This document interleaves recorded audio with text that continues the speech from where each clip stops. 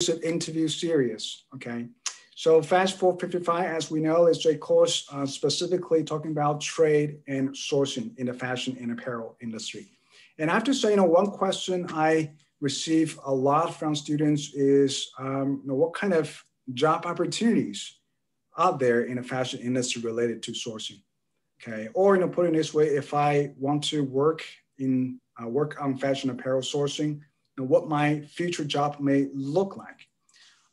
So to answer this question, I bring you a special guest. That's Lora Merryman. Actually, Lora is our own graduating master student, and she's also a 4+1 student from our Fashion and Apparel Studies program. And very special, Lora currently is working as a global sourcing intern with QVC. So I'm sure Lora will have many exciting and insightful firsthand observation and stories to share with us about the job opportunities in the sourcing area. So welcome, Lora. Do you want to say a few words to my students? Yeah, thank you so much for having me. It's a really great time to sit down and chat. Sure, and welcome back. Yeah, thank you. Yeah, I took this class, I think it was 2 years ago. Wow, time really flies. Yeah, it was really interesting. And for me, it really opened up a new side of the fashion industry, because I feel like going into the fashion merchandising major, you're pretty much focused on finding a merchandising or buying job. So taking this class really broadened my horizons into exploring other sides of the industry that I wasn't aware of before. Sure, thank you very much for the great compliments. Okay, so let's just get straight ahead. So, you are currently working as a sourcing intern. Mm-hmm. What are some of the tasks you were asked to do, or what does a sourcing internship look like? Yeah, so a lot of it is just getting visibility to everything that the sourcing team does. So I'm on a lot of email chains, just kind of reading back and forth what they're all talking about with costing. It's a lot of determining how much a product would cost to make it, how to source that product, where to get it from, where, what fabric would work better for, biggest profit, and, what the factory can do and when.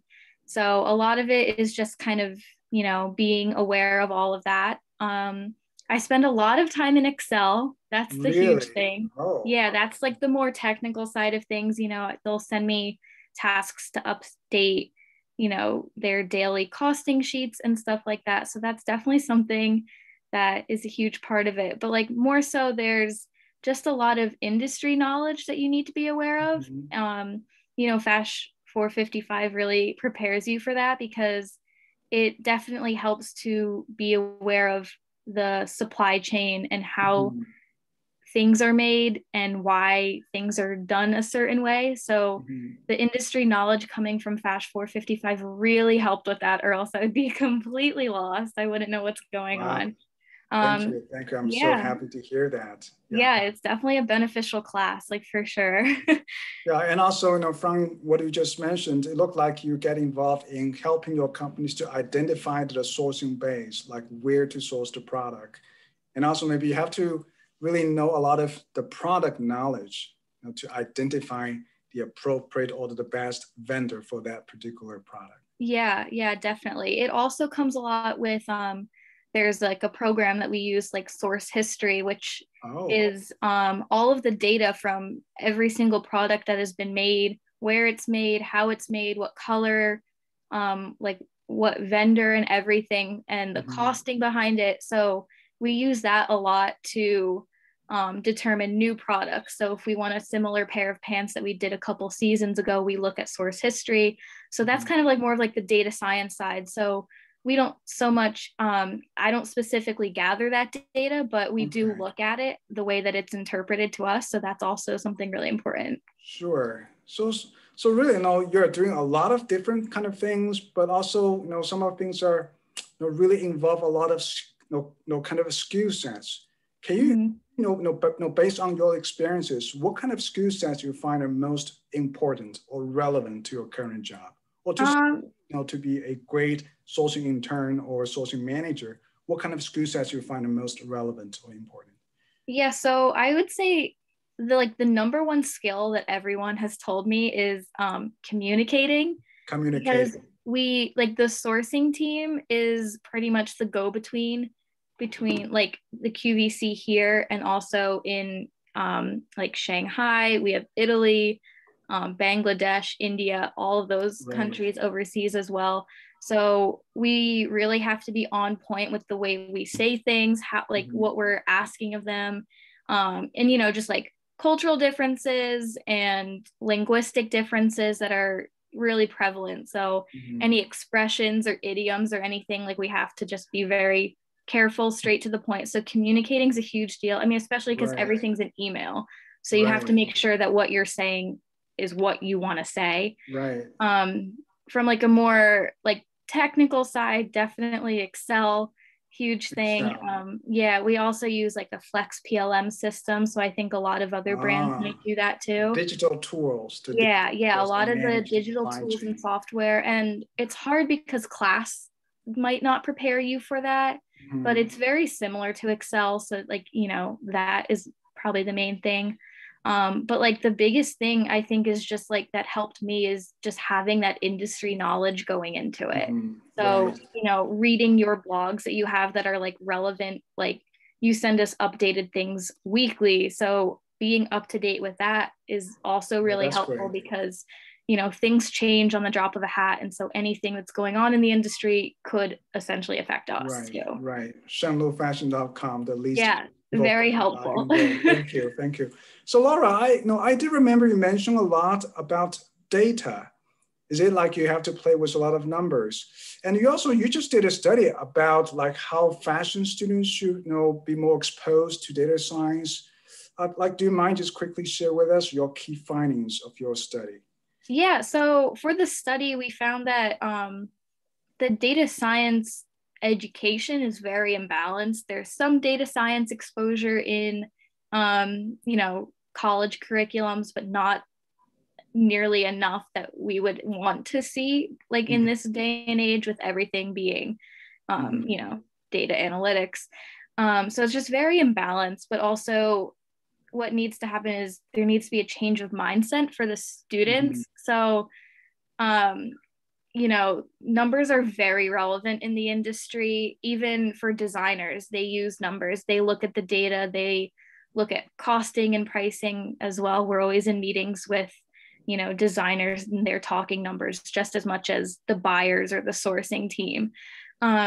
So, you know, it's important that you recognize the data and are able to, you know, use it in all walks of the industry and, you know, play with the market data and stuff like that. It's just important. So it looks like we need to considering, you know, how to give students more opportunities to work with these data. And definitely. Also, you know, playing with specialized software, you know, like the PRM system you mentioned. Yeah.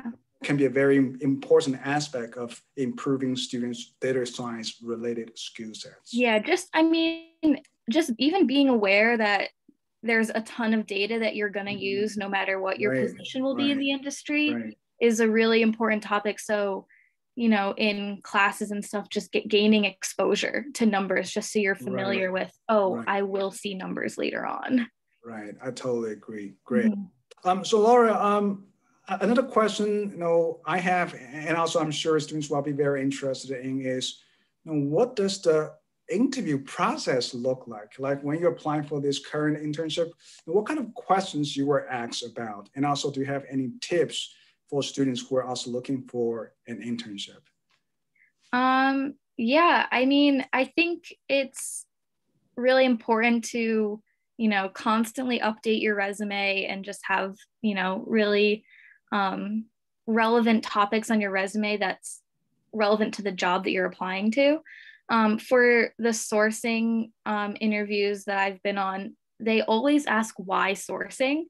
I think because they see like fashion merchandising and, you know, you kind of get boxed into this merchandising kind of like almost more creative side of the industry. And they always want to know, like, are you aware of sourcing? You know what you want to do with sourcing. So I think it's really important that you know going into it why you want to do sourcing and why you're interested in it.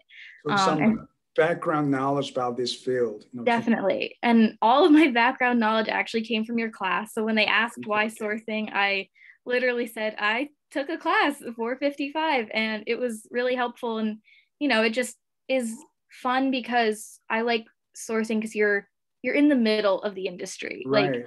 You're in between design, merchandising, and all of it. So, that was one reason why I thought it was really interesting. So why sourcing?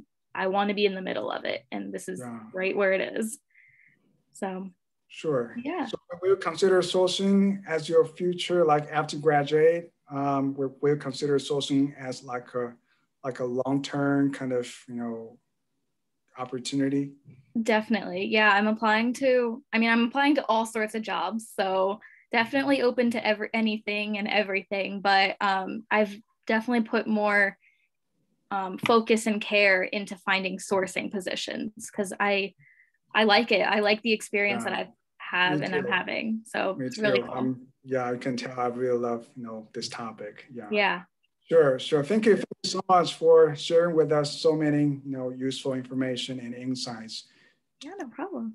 Do you have any last kind of, comments or, tips or suggestions to our students?